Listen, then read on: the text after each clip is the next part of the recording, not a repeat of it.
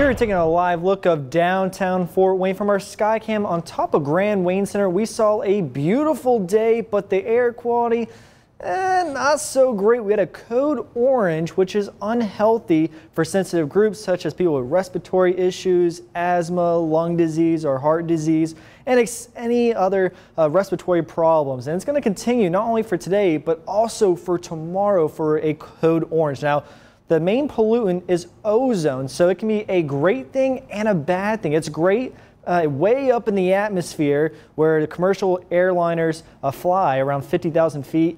That's great because it absorbs all the UV rays from the sunlight, but down the surface, it's not great for breathing in. So what creates ozone on the surface? Well, one, you need pollution like cars, carbon monoxide. You need the heat, which we saw today. We're into the mid 80s, and then you need plenty of sunshine. When you get all those ingredients together, you get ground level ozone. So today we are warm. We are into the mid 80s, 86 degrees here in the Summit City, 82 in Auburn, 84 into Angola. And look at the storm track radar. Again, we're seeing plenty of clouds, a few little stray showers down towards our southwest into Huntington, into Wabash, and then zooming out towards the Midwest region. Plenty of activity going around into central Ohio, scattered showers and storms. Plenty of cloud ground lightning strikes are going on just into the east of our viewing area. And looking at the GO 16 water vapor satellite imagery, areas that are shaded about gray and blue indicate very moist area. You kind of see those thunderstorms firing up into central parts of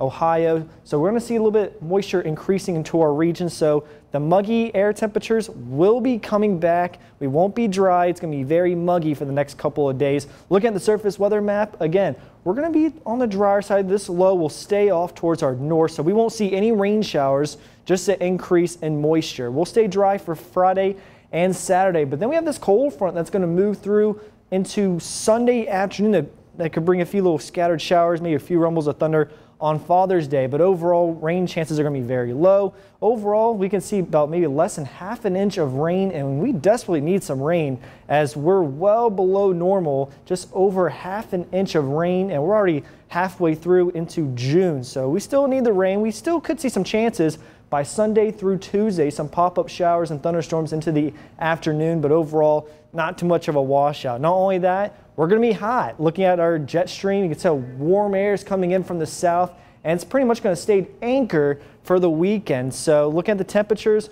we'll be reaching into the 90s by Saturday, and we'll stay around the upper 80s for next week. So if you have any dogs outside, it might be too hot to walk your dog in the afternoon. One quick rule you can do is you can place the back of your hand onto the concrete if it's for 7 seconds. If it's too hot for your hand, it's too hot for your dog. As we get through tonight, it will be quiet, lows into the mid 60s, and then tomorrow another hot day, mostly sunny skies, highs in the upper 80s. And then looking at your extended forecast, a very hot and muggy Father's Day weekend. Chances for thunderstorms are possible into Monday and Tuesday. All right, Matthew, thank you. Coming up on ABC 21 Sports, the Colts rookies have all signed their contracts, and now they look ahead to the first season.